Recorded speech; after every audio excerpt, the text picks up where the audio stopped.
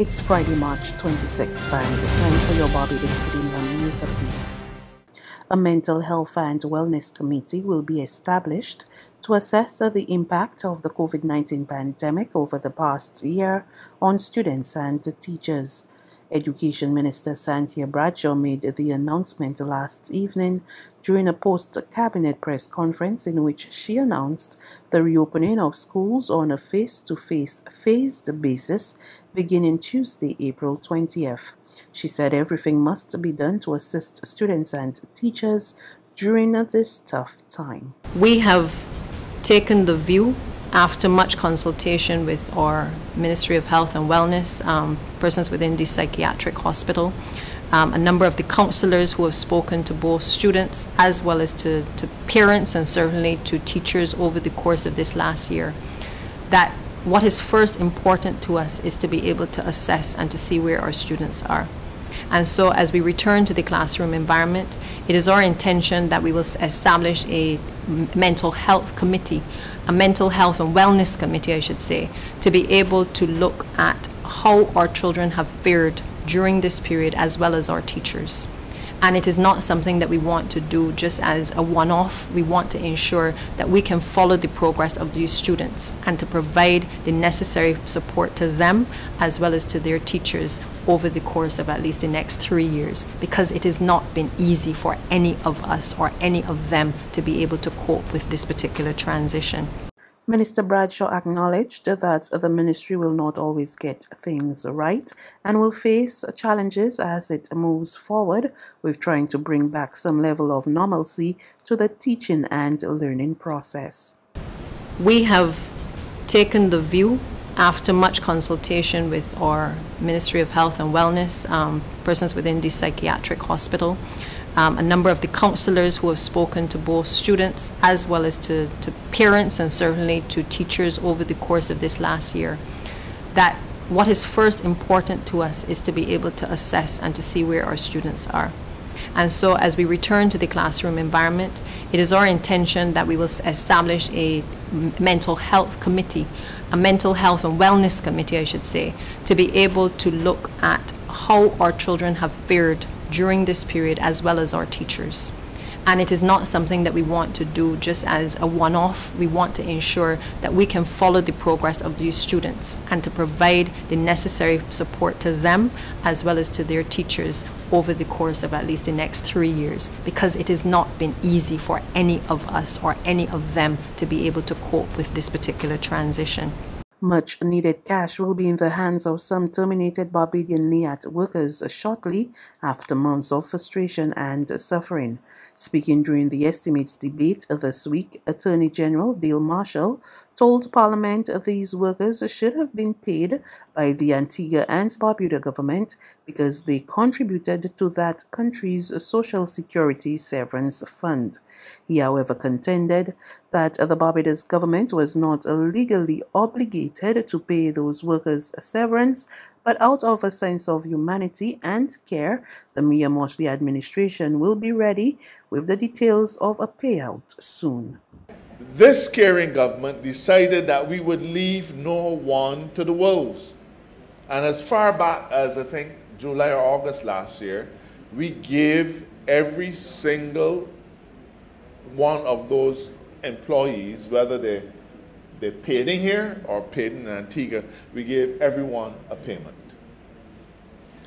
We have determined that it would be appropriate to see how we could make some kind of payment ex gratia, entirely ex gratia basis, to those unfortunate souls who work for LIAT, were contracted in Antigua, but who live here. But it is an ex gratia payment that would be made when the details are worked out. Minister Marshall explained that there were 2 sets of Barbadian LIAT workers who were terminated by the Antigua-based airline. One set of LIAT workers were employed by LIAT in Barbados, and those workers paid contributions into the NIS.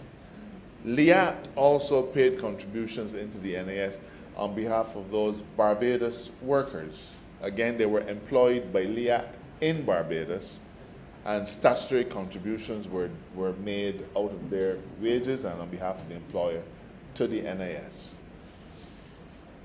There is a legal obligation on the part of the National Insurance Scheme through the Severance Payment Fund to make payments to those individuals.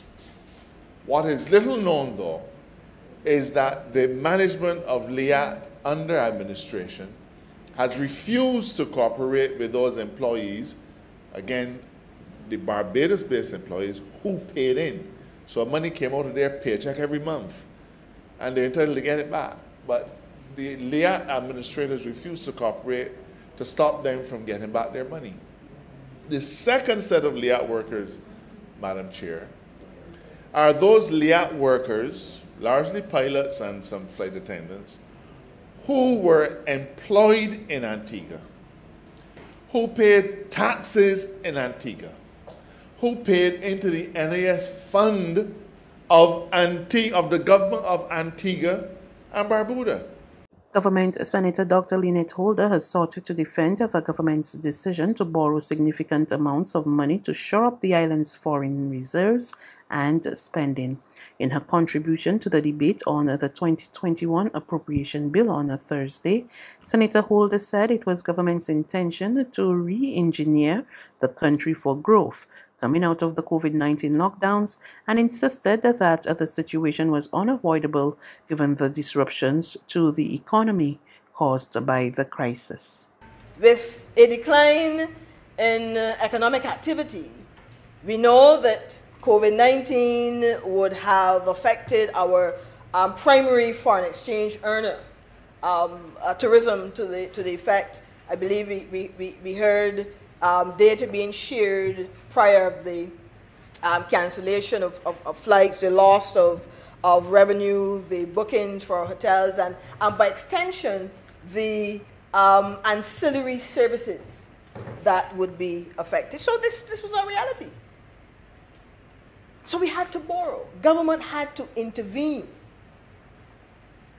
within the economy and make sure that we had the money to shore up our expenditure. But what he neglected, Mr.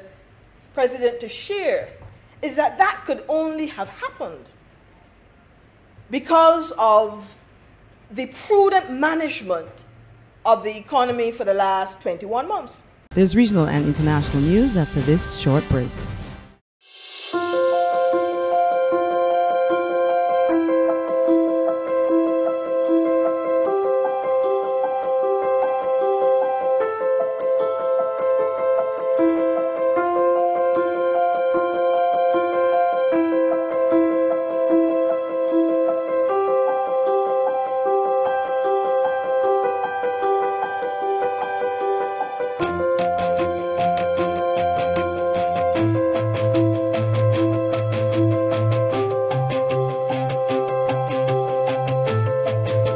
Barbados Today, news you can trust.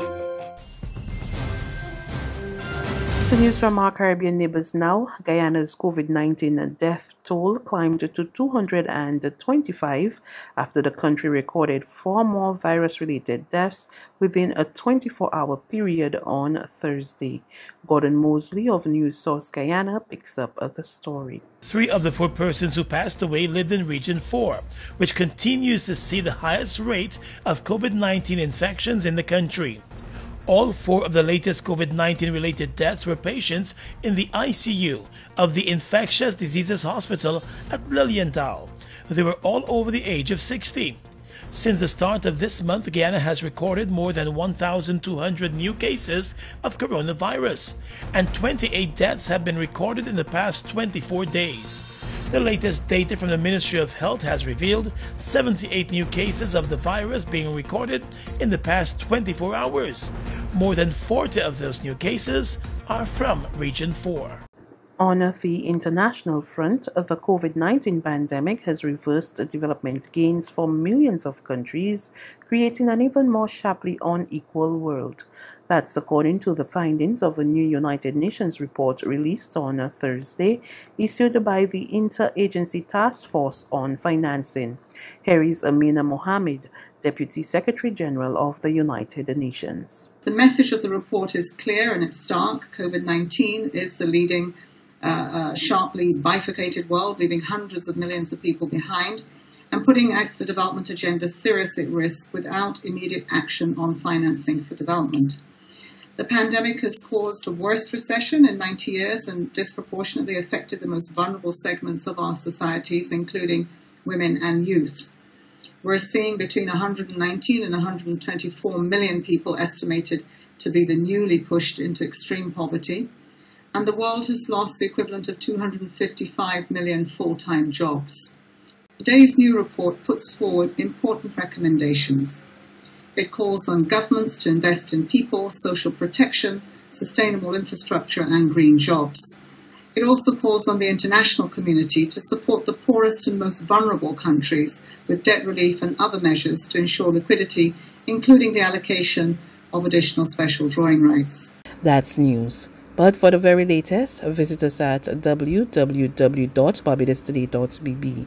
You can also subscribe to our e-paper, email updates, or like us on Facebook, and sign up for our breaking news alerts via WhatsApp. We're also on Izumi Media in bus terminals, as well as screenplay at supermarkets and gas stations near you. And you can also hear us on Mix 96.9 FM and Capital Media HD 99.3 FM.